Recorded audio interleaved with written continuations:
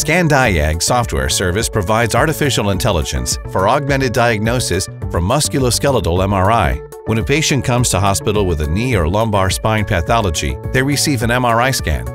The data is then stored on the PACS system and reviewed by a radiologist. The MRI study is automatically forwarded from PACS to the ScanDiags service, which runs on-premise as a regular DICOM node. ScanDiags works with any MRI parameter settings and processes studies from any MRT manufacturer. ScanDiags service then performs the following steps automatically without any manual manipulation. ScanDiags determines which body region is involved. ScanDiags then automatically identifies the correct sequence types required for the analysis. ScanDiags now evaluates the MRI study depending on the body region.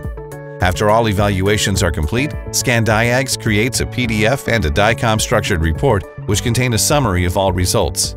This PDF and the DICOM structured report entry are sent back to the PACS system and saved. The evaluations are now available for review and approved by the radiologist.